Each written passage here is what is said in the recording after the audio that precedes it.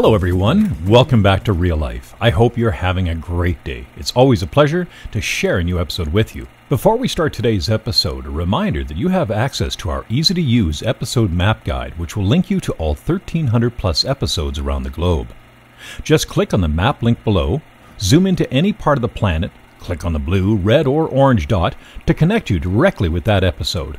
The episode title and details will appear on the left side. Click on the blue link and you're on to that vintage reel or video. You may want to zoom in closer as there may be more than one episode clustered together.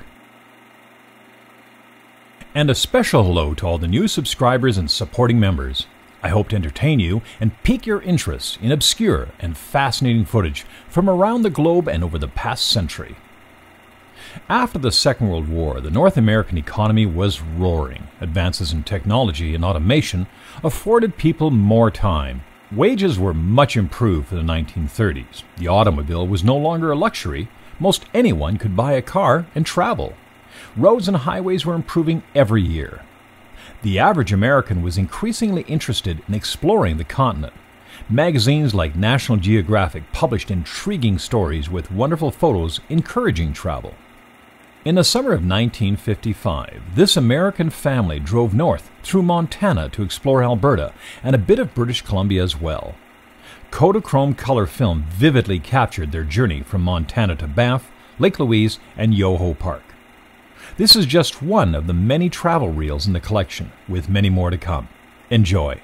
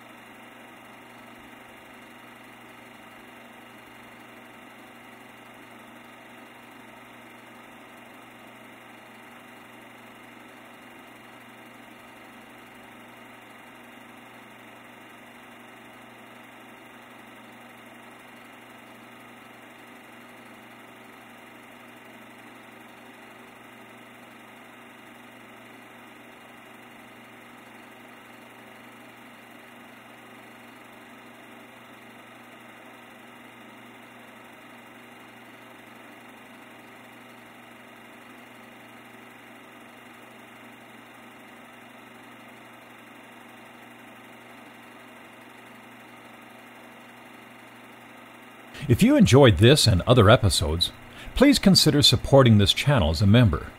After sourcing a film, it takes between 8 and 16 hours to produce each episode, from digitizing, research, writing, voiceover, editing, and final output.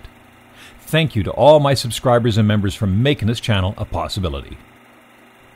Don't forget to subscribe, as that's the only way you'll learn of the new episodes being released Fridays and Saturdays. Thank you for helping fill in the blanks on all these episodes. On occasions, I do make mistakes. I mispronounce locations and sometimes overlook some details. I very much appreciate the corrections you share on the comments section. Thanks for not being too hard on me.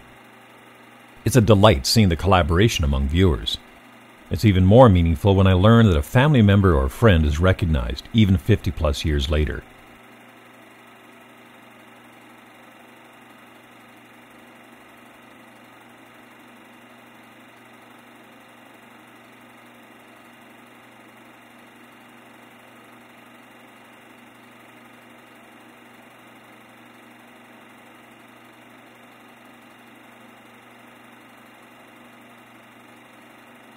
Thanks for watching. Have a great day. Be kind, and we'll see you next time on Real Life.